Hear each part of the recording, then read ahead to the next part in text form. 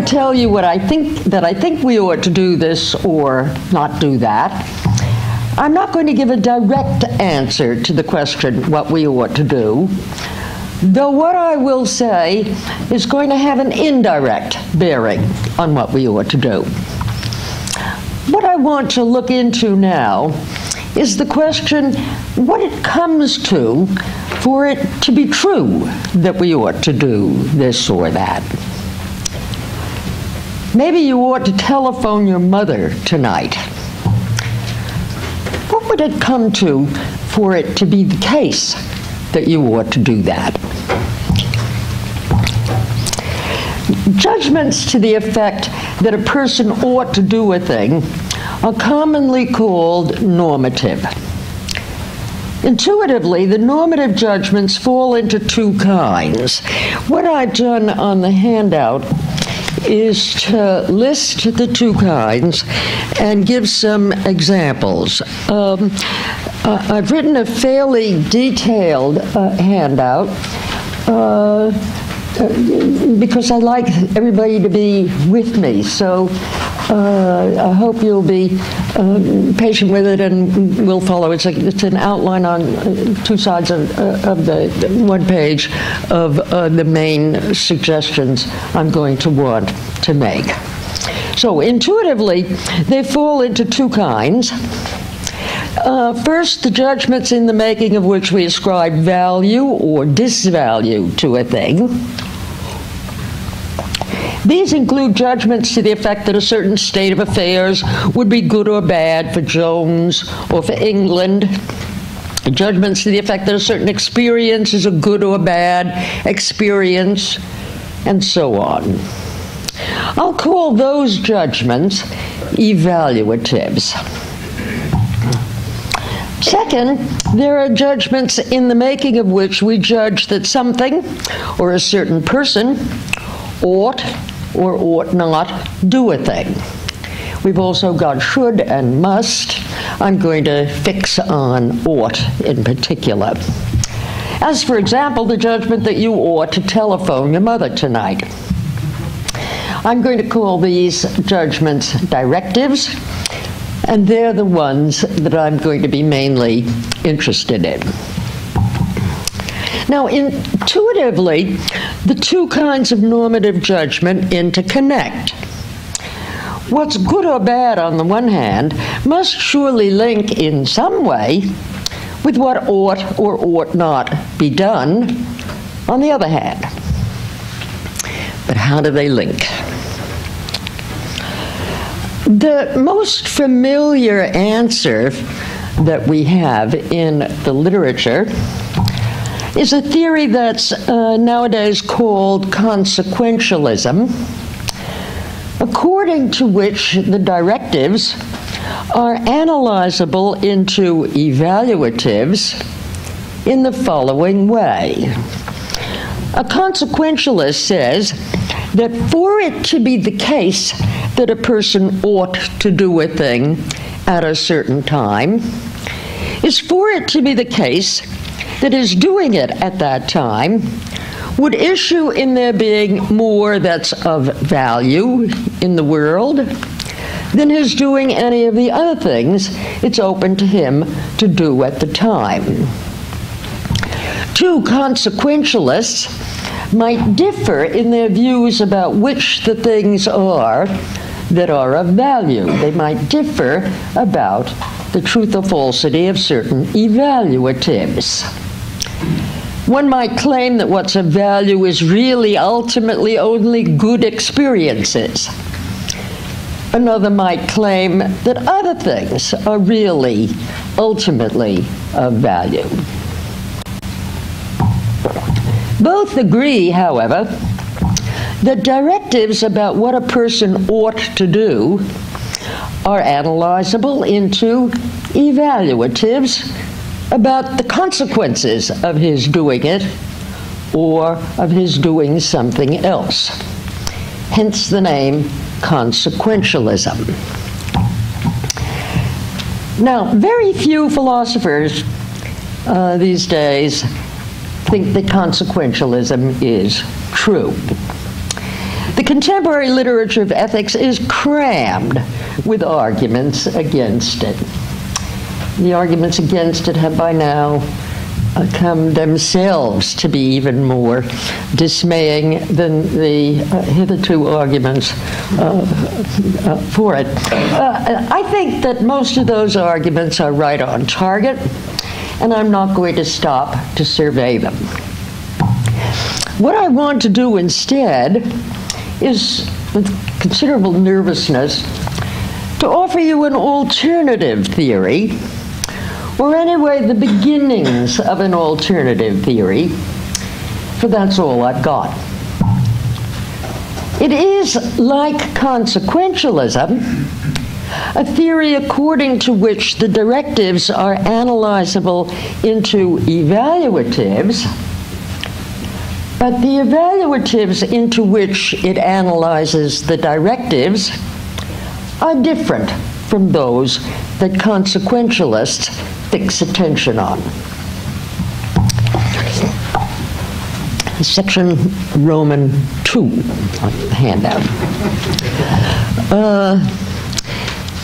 I want to begin with 3 remarks about the directives, because I think it pays us to have them before us explicitly.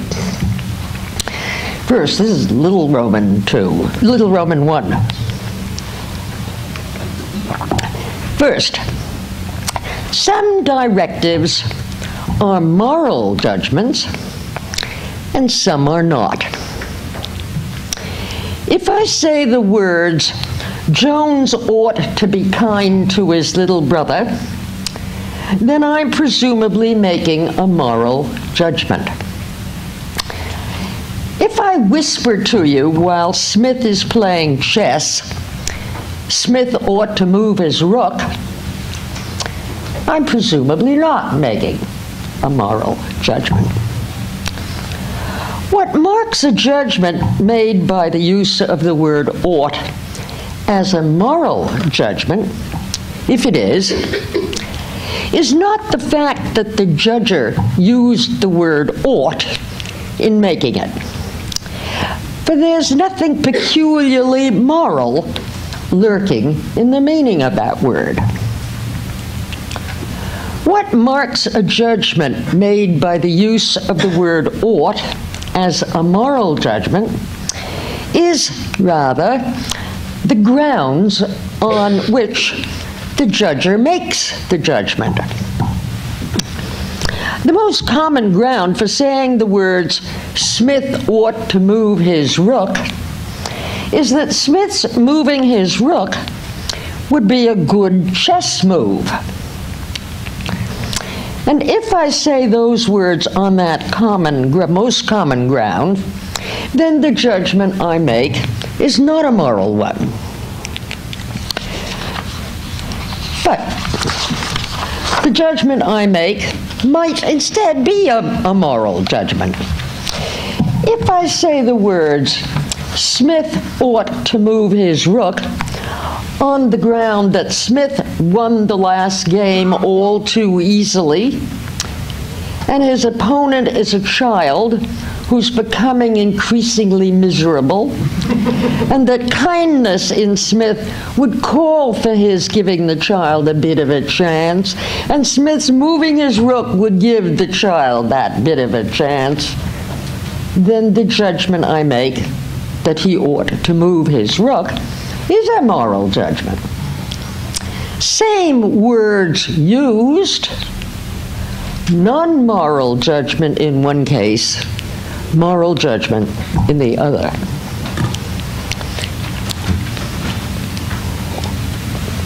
Little Roman 2, there's a second point about directives. I said a moment ago that there's nothing peculiarly moral lurking in the meaning of the word ought, and I therefore have to back off a bit, because the word is ambiguous. But it pays to take note of what marks it as ambiguous. In particular, I don't suggest that the word ought is ambiguous in having a chess meaning, which is the one I express when I say Smith ought to move his rook on the most common ground for saying so, and a moral meaning, which is the one I express when I say Smith ought to move his rook on the ground that kindness calls for him to do so, as also yet another meaning, a medical meaning, which is the one your doctor expresses when he says you ought to get more exercise, and what we might call the Wall Street meaning, which is the one your investment advisor expresses when he says you ought to diversify your portfolio. If the word ought had a chess meaning and a moral meaning, then there'd be no room for a person to ask a question that I take it to be perfectly clear that he can ask.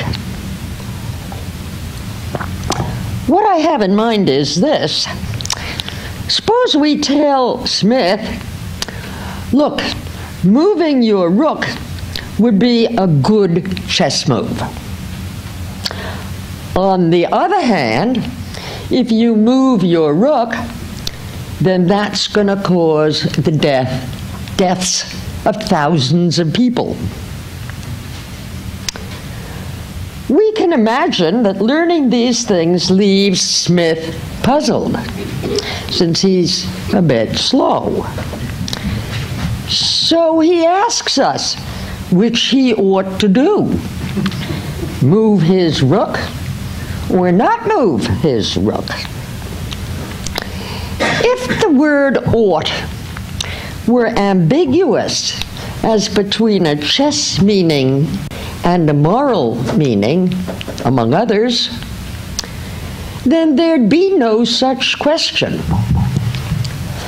There would be a question which he ought to do in the chess sense of the word ought, and another question which he ought to do in the moral sense of the word ought, but no question which he simply ought to do. That can't be right.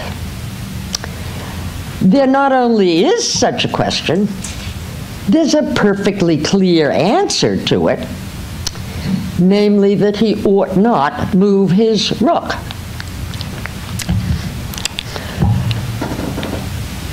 Nevertheless, the word ought really is two ways ambiguous. I think it's at most two ways. At all events, it's two ways ambiguous. Consider this sentence: Jones ought to pass by us soon. Typically, I suppose, that's said on moral grounds. Perhaps that Jones has promised to pass by us soon. But suppose that we're looking out of a window on the 5th floor of the Empire State Building. We know that Jones has decided to throw himself off the roof at 4 p.m., and it's 4 p.m. now. When I say to you that Jones ought to pass by us soon, that was laughter of Jones, I mean something that's not made false if there's no moral ground for him to pass by us soon. So let's distinguish between what I'll call the epistemic and the normative senses of the word ought. Jones ought to pass by us soon, that sentence, epistemically understood, means that Jones is likely to pass by us soon. Jones ought to pass by us soon, that sentence, normatively understood, means that Jones is, roughly speaking, called on, supposed to pass by us soon. I think it a plausible idea that ought, in the epistemic sense,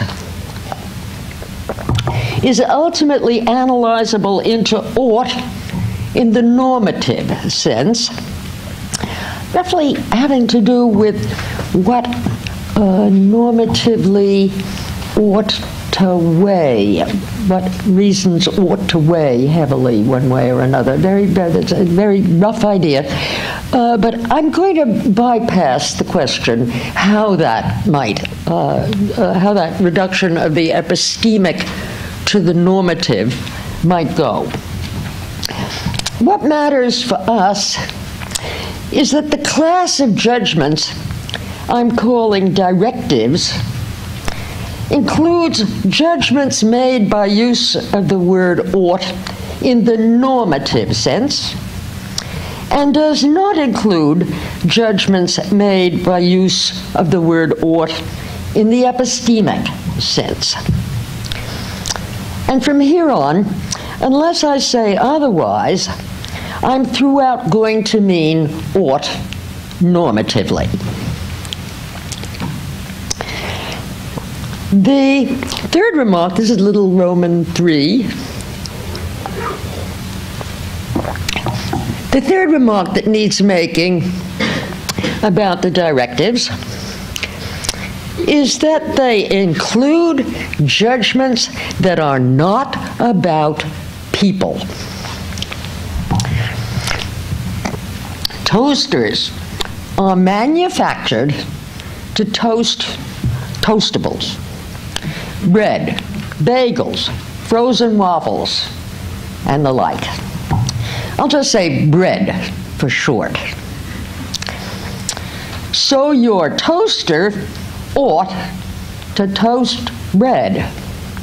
Imagine you buy a new toaster and with it comes this little card.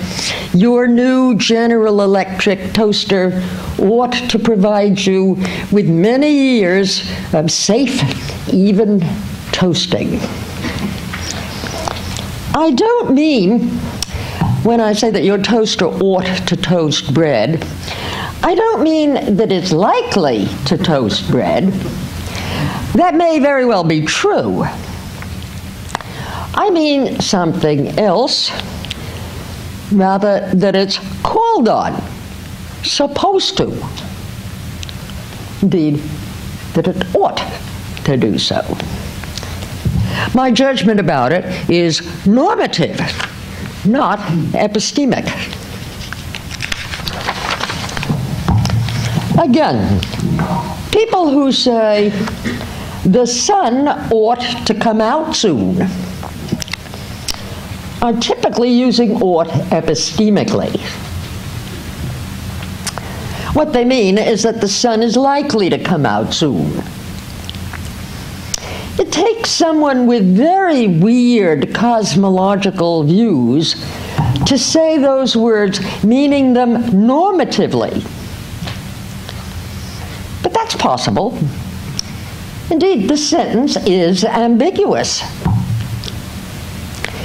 If someone says the sun ought to come out soon, meaning that the sun is likely to come out soon, and someone else whose cosmological views are weird says the sun ought not come out soon,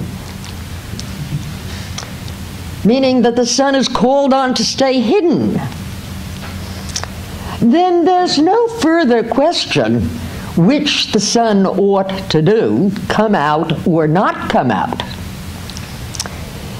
There's a question whether the sun ought epistemically to come out soon, And another question, whether it ought normatively to come out soon. But no further question which it simply ought to do. This third remark about directives is of particular importance. I suggest that it's precisely by virtue of what we learn when we attend to directives that are about non-human things that we can best understand all the directives, and thus those that are about people as well. I also want to say that I've stressed this difference between the epistemic and the normative senses of ought, because I want to be clear that when I say the toaster ought to toast bread, I'm not predicting, merely predicting. So, what should we say then about the directives? Section capital Roman 3. I suggest first that the directives are kind dependent. Indeed, a directive is true of a thing only if the thing is a member of a kind that I'm going to call a normative kind, and indeed more strongly, a thing, call it capital A, ought to do a thing, ought to be, that's some verb or verb phrase, ought to do a thing, only if there's a normative kind such that A is a member of the normative kind, and such that if A doesn't do the thing, then A is a defective K, a defective member of the kind. I've called that suggestion the necessary condition on your handout. I should add what's a normative kind. I'll say that K, a kind K, is a normative kind just in case there is such a property as being a defective K. The kind toaster, for example, is a normative kind, since there is such a property as being a defective toaster. As I said, toasters are manufactured to toast bread, and if a toaster comes off the assembly line and won't toast bread, then it's a defective toaster. By contrast, the kind pebble is not a normative kind. There's no such property as being a defective pebble. What would that come to? Similarly, the kinds puddle and piece of blue paper are not normative kinds. There are no such properties as being a defective puddle or being a defective piece of blue paper. Let's return to toasters. Consider the directive judgment, Arabic, 1. A ought to toast bread. Suppose that A is a toaster. Then there is a normative kind K, namely the kind toaster, such that A is a member of K, and such that if A doesn't toast bread, then it's a defective member of the kind. It's a defective toaster. That being the case, the judgment 1 meets what I called the necessary condition. Getting that out on the handout. What if A is a lawnmower? Then I doubt that A is a member of any normative kind, such that if A doesn't toast bread, then it's a defective member of that kind. You don't get to be a defective lawnmower by failing to toast bread. If that's right, then given that A is a lawnmower, one doesn't meet the necessary condition. But that's as it should be. It surely isn't true of any lawnmower that it ought to toast bread. To forestall an objection, I should perhaps stress that the words I wrote in writing Arabic 1 have to be understood as an abbreviation. I say that a toaster is a defective toaster if it doesn't toast bread, but not in just any circumstances. A toaster is marked as defective when it fails to toast bread only if it's been plugged in, the bread was inserted in the slots, the bar was depressed, and you aren't sitting in the bathtub while doing all of that. A toaster is marked as defective when it fails to toast bread only if it fails to toast bread in suitable circumstances. So what a toaster ought to do is only to toast bread in those suitable circumstances. I'm not going to try to spell out what all those circumstances, suitable circumstances are. I'll just abbreviate by saying that a toaster ought to toast bread. And I'm going to help myself to similar abbreviations in what follows. Here's another example. The kind seeing eye dog is a normative kind. Seeing eye dogs aren't manufactured to do things, but they're trained to do things. In particular, they're trained to stop their masters at street corners. Then if a seeing eye dog doesn't do that, it's a defective seeing eye dog. So suppose that A is a seeing eye dog. Then the directive judgment, Arabic 2, A ought to stop its master at street corners, meets the necessary condition. That's because, given that A is a seeing eye dog, there's a normative kind, namely the kind seeing eye dog, such that A is a member of the kind, and such that if A doesn't stop its master at street corners, then A is a defective member of the kind.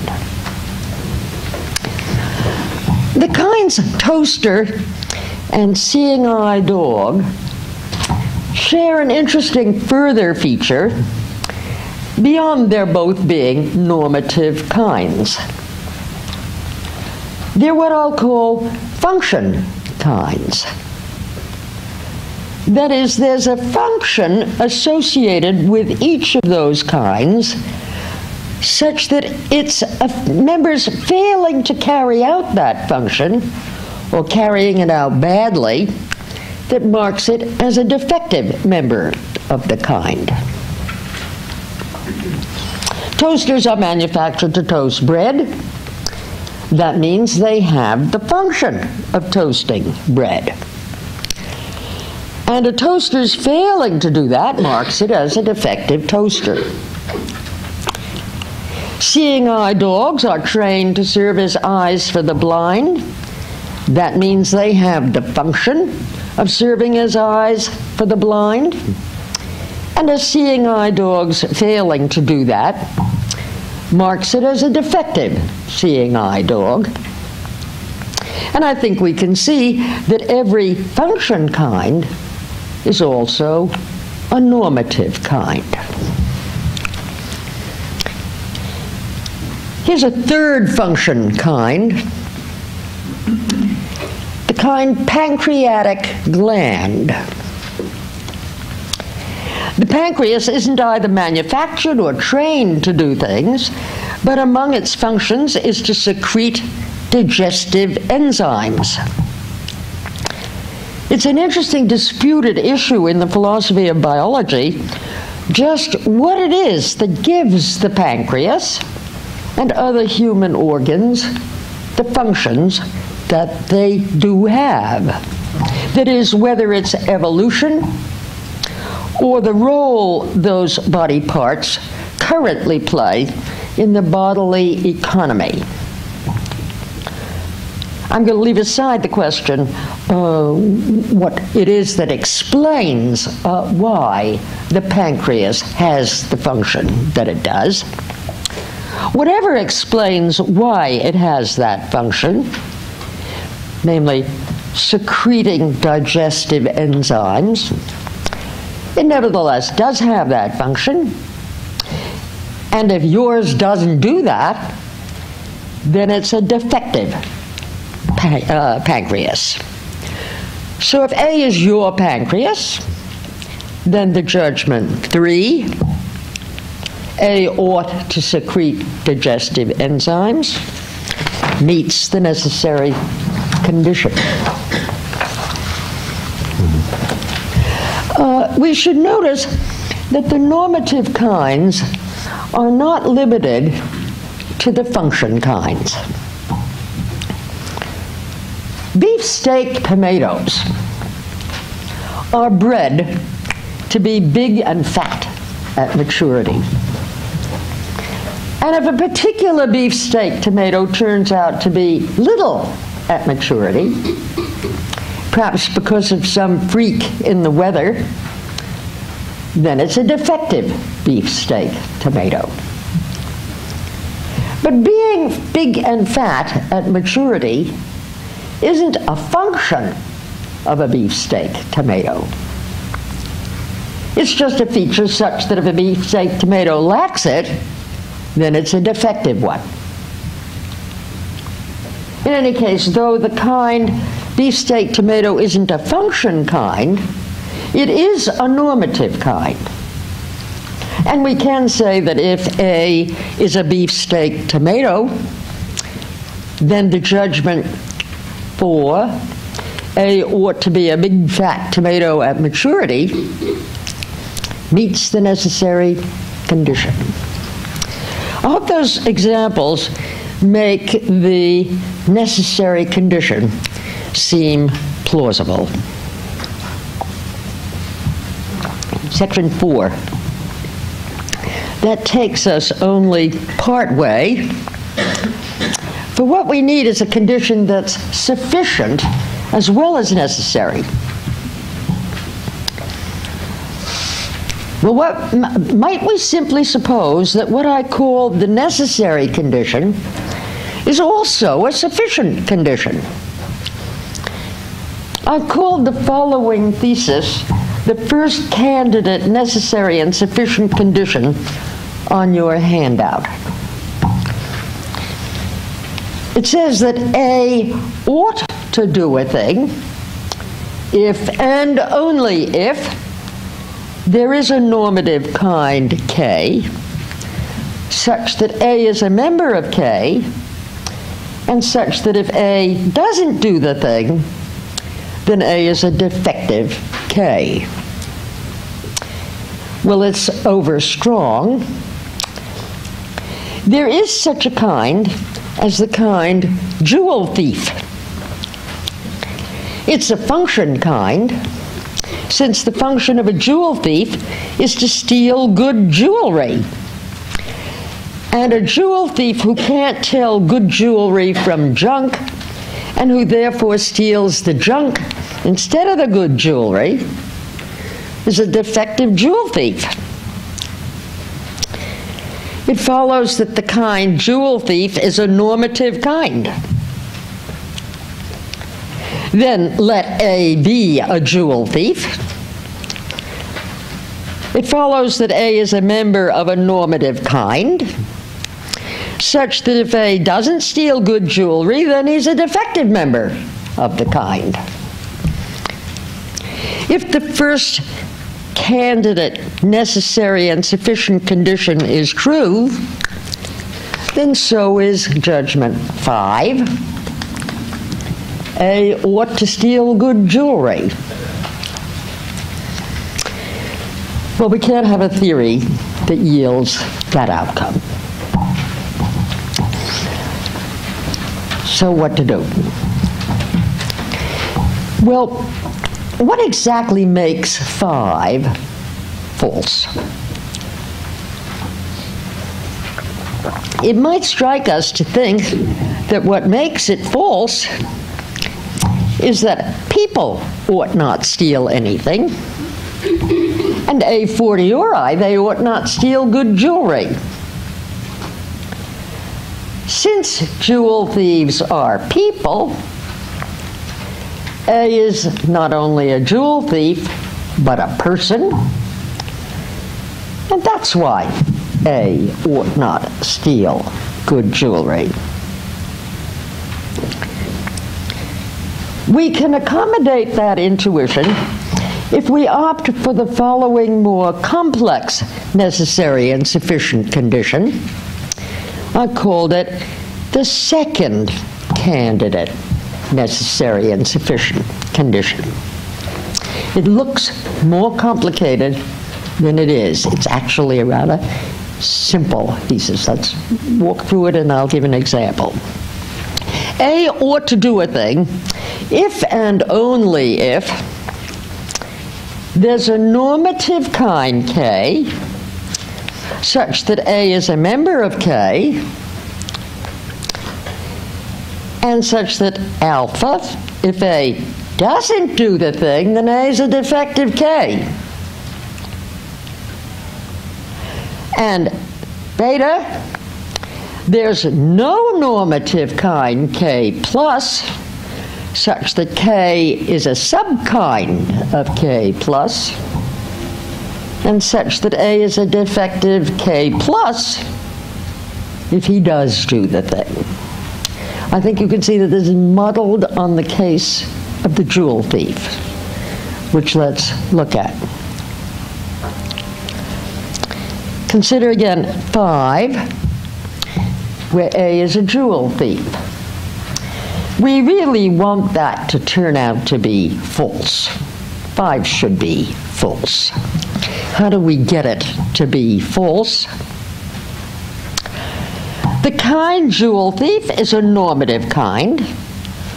So there's a normative kind K such that A is a member of K, and such that alpha, if A doesn't steal good jewelry, then A is a defective member of the kind. That kind is the kind jewel thief. So clause alpha is true. What about clause beta? The kind jewel thief is a subkind of the kind person, and it's intuitively plausible to think that the kind person is a normative kind. But A is surely a defective person if he does steal good jewelry. So clause beta is false. And if that's right, then the second candidate necessary and sufficient condition yields that 5 is false. By contrast, consider again 1, A ought to toast bread. If A is a toaster, the kind toaster is a normative kind.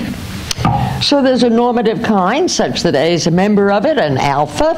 If A doesn't toast bread, then A is a defective member of the kind. So clause alpha is true. What about clause beta? It's very plausible to think that there's no normative kind, K plus, that the kind toaster is a subkind of, such that if A does toast bread, then it's a defective K plus. If that's right, then that would explain why 1 is true.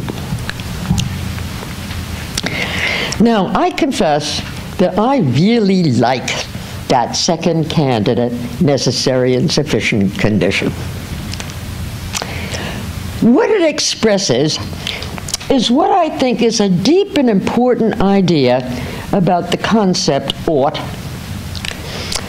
Namely, that what lies at its heart is the concept defect. Thus, that what something or someone ought to do is fixed by and turns ultimately on what the thing or person would be marked as defective for doing or not doing. Let's contrast this idea with consequentialism. According to the consequentialist, what fixes whether a person ought to do a thing is the consequences of his doing it, and the consequences of his doing anything else that he could have done instead, or could do instead, at that time. Among the many serious arguments against consequentialism is that it holds the acceptability of a person's doing a thing hostage to what will or will not happen if he does it, down through the years, for as long as the person's act goes on having consequences. That's most implausible when you think about whether you ought to brush your teeth in the morning. The idea that the whole of future history bears on that. Now, the alternative expressed by that second candidate, necessary and sufficient condition, certainly allows that the consequences of a person's doing or not doing a thing bear on whether he ought to do it, but only insofar as his acts having those consequences would show him to be a defective person if he did or didn't do it. That strikes me as it should be. At the same time, the alternative yields that directives are analyzable into evaluatives, for ascriptions of defectiveness are certainly ascriptions of disvalue. They're strong negative evaluatives. Okay, now having lavishly praised my own proposal, and there was more praise that I cut because we're running short of time, having lavishly praised it, I have to grant that there's trouble ahead for it. I don't know whether I should take time to mention both. I thought I would mention two of the serious difficulties for it, but at any rate, it's important for us to have a look at the first of them. I'm sure others of you will have other objections, which we will hear in the discussion period. In any case, the first trouble is one that emerges with people. Is the kind person really a normative kind? Is there really such a property as being a defective person? I'll bring out the source of my doubt about that shortly.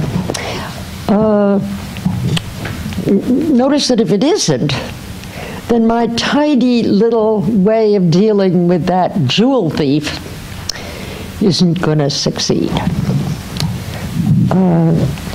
Now, I'll bring out the source of my doubt about the idea that there's such a thing, a property as being a defective person. What we should look at first is an argument to the effect that it is a normative kind. It's an argument that comes from, or I attribute it to when he's nervous about making attributions to Aristotle when they were experts within hearing. So I'll just say we would not be entirely guilty. There's some excuse for. And in fact, it's an argument that we can attribute to Aristotle that was my reason for introducing the notion of a function kind in the first place. Let's look at the argument. Aristotle said that the flute player and the sculptor have functions: to play the flute and to sculpt. Of course. So also do the carpenter and the tanner have functions.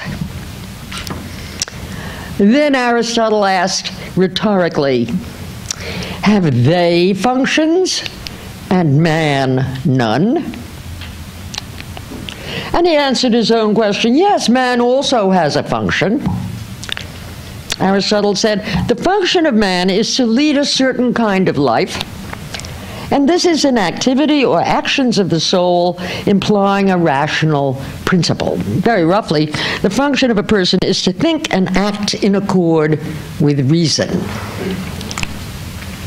If that's right, then the kind person is a function kind, like the kinds flute player, sculptor, carpenter, and tanner, and like the kinds toaster, seeing eye dog, and pancreas. It follows then that if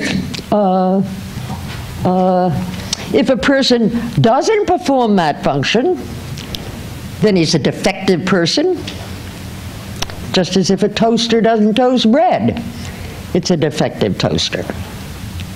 And it follows that there is such a property as being a defective person, and therefore that the kind person is a normative kind. Can Aristotle be right? He's surely right that people do think and act in accord with reason, or anyway, they often do, and when they do so more or less well. Is that the function of a person?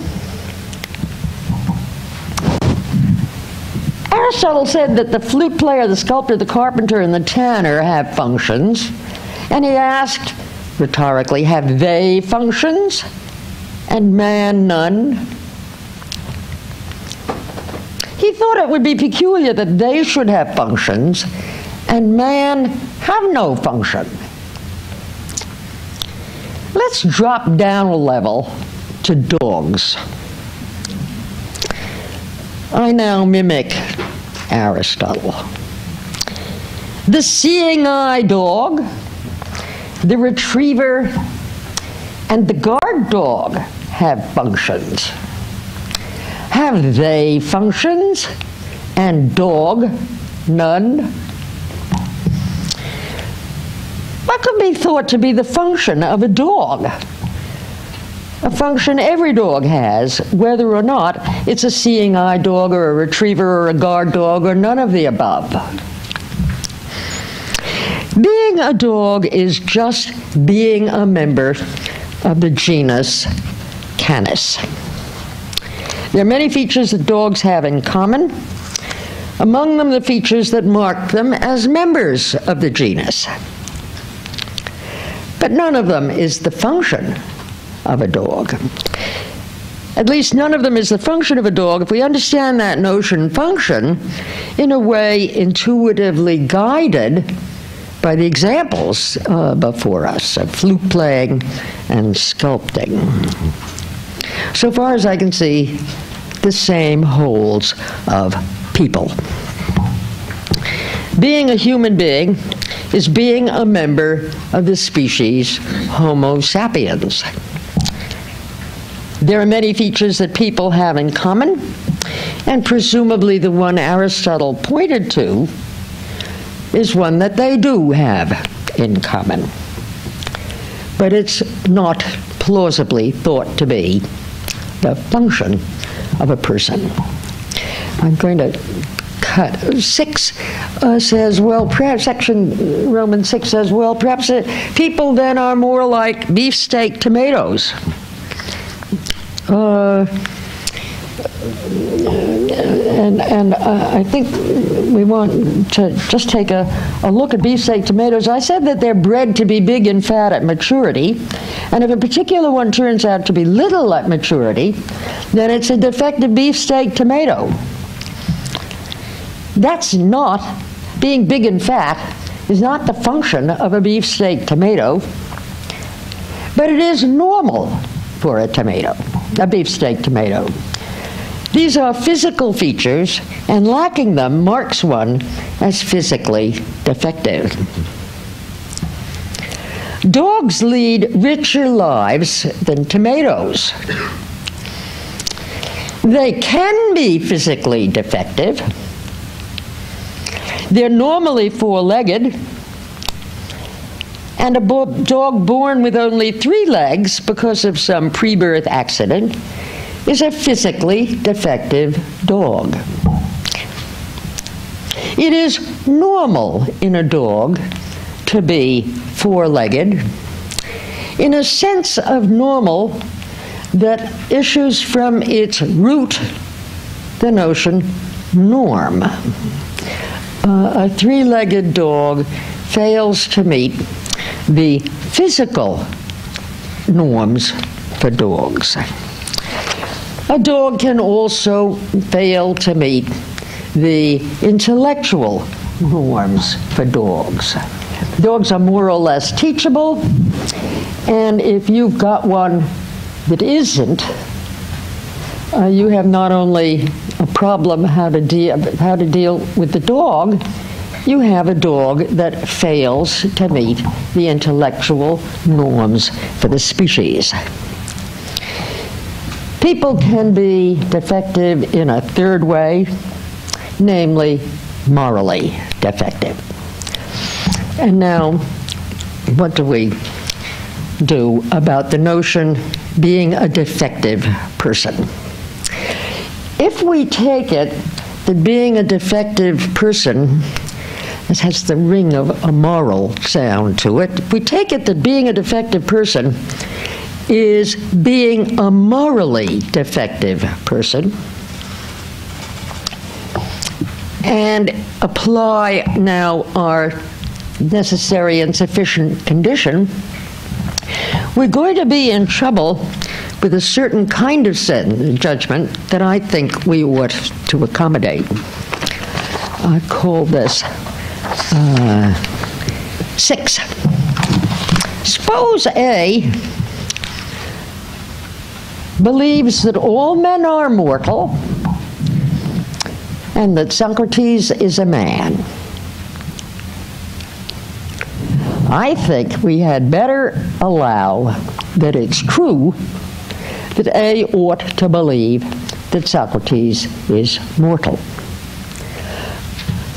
If we're to allow that, and bring to bear the kind of criterion that I've offered, then we have to reject the idea that defectiveness is moral defectiveness. We have to allow as a possibility intellectual defectiveness, physical defectiveness, defectiveness in any of the ways that a person can be defective. And now how to accommodate that? I've offered 2 alternatives, 2 options for dealing with it. What I say in the paper is, I spare you the details because accommodating the fact that people can differ in these ways with a reluctance to say that a person born blind is a defective person, though we may be ready to say he's a physically defective person, saying that he's a defective person is another matter. So in order to accommodate this, a considerable amount of fussing with my nice, simple proposed thesis gets called for. Now I'm going to skip the second trouble, so I will not be letting you in on a further difficulty. And go right to the conclusion. Let me just remind you then of where we've come.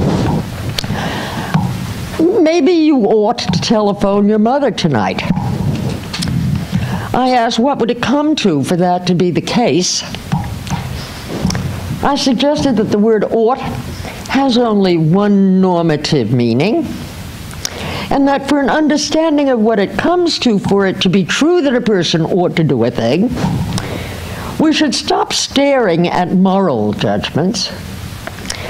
We should look further afield. We should look at non-moral directives about people, such as that a person who believes that all men are mortal and Socrates is a man ought to believe that Socrates is mortal. And particularly important, we should look at directives that are about things that are not people. I suggested that when we do, what we see is that, as I put it, the concept defect is at the heart of the concept ought.